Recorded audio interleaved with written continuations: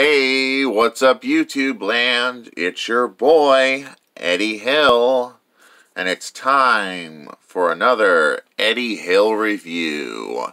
It's review time, people!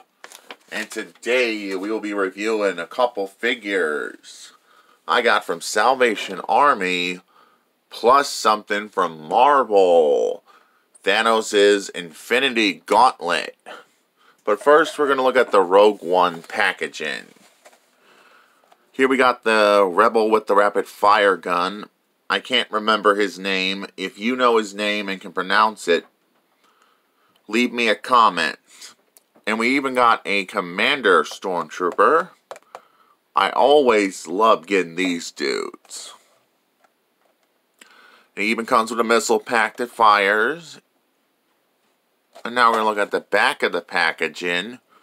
We got a bio, if you wish to read it. If I can make it clearly out for you. Sometimes with camera tricks, it's always tricky. Can you see it now? Good, I can see it clearly. And you even get options for the app that is advertised on the packaging. And this was made by Hasbro and Disney. Ain't that wonderful? That's all there is to say for the packaging. We're going to look at our Rebel.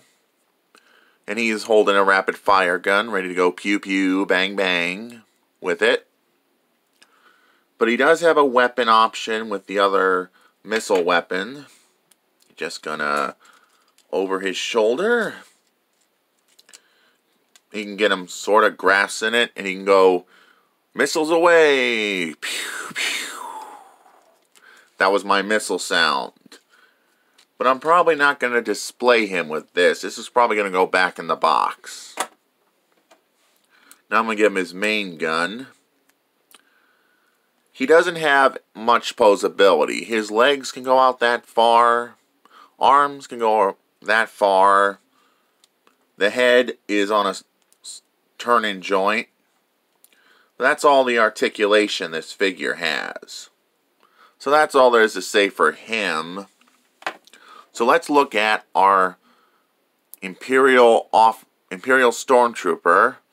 And this is like a Commander one. If you know how to pronounce these Commander class Stormtroopers, leave me a comment. Here he is next to Black Series Commander. That's what I'm going to call these, Commander. And here he is with another Commander. I think this is a regular Star Wars Stormtrooper. They look okay together. And another Stormtrooper comparison. Here he is next to another Stormtrooper of the exact same pauldron type. And finally, because this is important, here he is next to an old school Stormtrooper I've had for a while. Yeah, not bad looking if I do say so myself. And finally, another old Stormtrooper I own, compared with this one. Not bad, if I do say so of a comparison. And this figure has the same articulation limit as the other figure. Okay?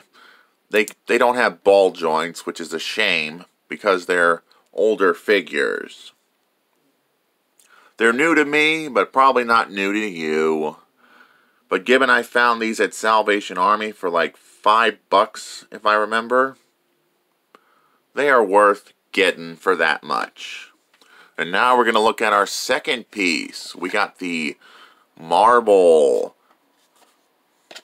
Thanos' Gauntlet from Marvel Endgame. And the fingers aren't articulated, so all it can do is make noise and be display piece only.